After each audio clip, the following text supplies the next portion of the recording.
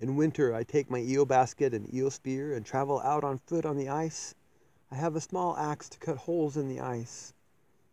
Behold me well clothed, going gaily or returning in the afternoon, my brood of tough boys accompanying me, my brood of grown and part-grown boys, who love to be with no one else so well as they love to be with me, by day to work with me, and by night to sleep with me. Another time in warm weather out in a boat, to lift the lobster-pots where they are sunk with heavy stones. I know the boys. Oh, the sweetness of the 5th-month morning upon the water as I row just before sunrise toward the buoys. I pull the wicker pots up slantingly. The dark green lobsters are desperate with their claws as I take them out. I insert wooden pegs in the joints of their pincers. I go to all the places, one after another, and then row back to the shore.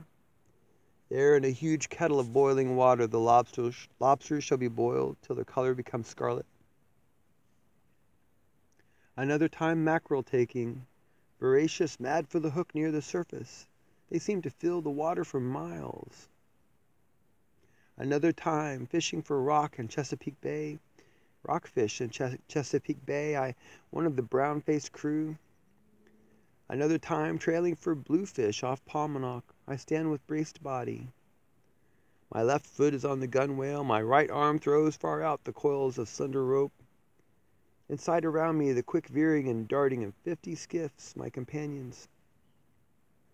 Oh, boating on the rivers, the voyage down the St. Lawrence, the superb scenery, the steamers, the ships sailing, the 1,000 islands, the occasional timber raft, and the raftsmen with long-reaching sweep oars, the little huts on the rafts, and the stream of smoke when they cooked supper at evening.